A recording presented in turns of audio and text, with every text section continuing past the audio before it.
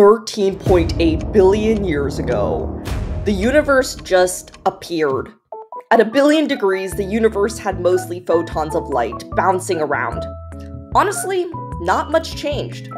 Until 380,000 years later, the universe has cooled so that atoms can form, and now all the photons that were flying around had nothing in the way.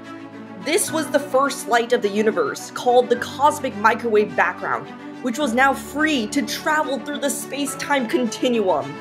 Some of these tiny clumps amassed more and more, resulting in galaxies, large-scale filaments, and what the heck is that? Alright, let's pause for a bit. Yeah, that's me. You might be wondering how I got myself into this scenario. Well, I was a tiny clump in the first light of the universe that has now formed into an anime girl. Alright, back to the story. For the past 13.7 billion years, I've been traveling through the universe at the speed of light. That is, until the present day. Now photons travel through everything.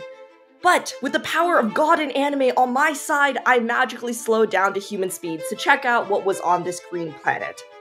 And what I found was disastrous. Flat earthers, moon landing conspiracy theorists, people hating physics because they had that one teacher in high school who was not so nice, or defunding missions to outer space. This was the worst thing I have ever seen, and I've been all across the universe.